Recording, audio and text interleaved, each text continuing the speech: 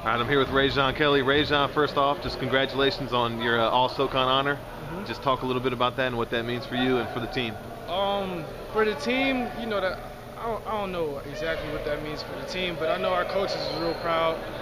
When they came on campus, they said that it was a possibility that I could possibly make the all-conference, but they told me I had to work at it. So that's a big testament to our coaches and the position they put me in to be able to take advantage of possibly making that happen. So that's big. That's something big. It was kind of unexpected, especially to make the first team.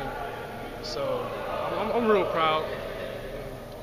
All right, Raijon, talk a little bit about, we're here in Asheville, we're getting ready for the SoCon tournament.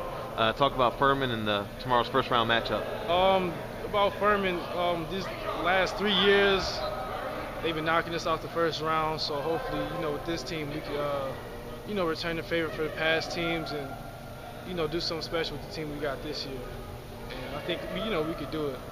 And we faced them a couple weeks ago, but they had a lot of injuries, and now they have a lot of those guys back. You expect to see a much better Furman team? Yeah, some of the more talented players are going to be back. So, I expect them to have a little bit more energy knowing they got some guys and, the guys that they've been missing all year. So it's definitely going to be a good game, and it's going to be more competitive than last game, even more. All right, I'm here with Tim Williams. Tim, first off, just talk about your freshman season, how everything's been going, and your year so far this year. I think my freshman season's been going pretty good. There's always room for improvement. We dropped a couple games this season that we should have won, but overall it's been pretty good.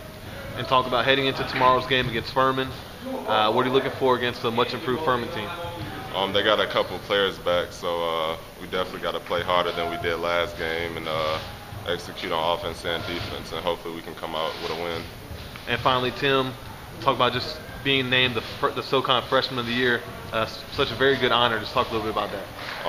Yeah, it's a great honor. I'm blessed, and I'm proud of my accomplishment, but now it's bigger goals that I want to accomplish. All right. Well, thanks, Tim.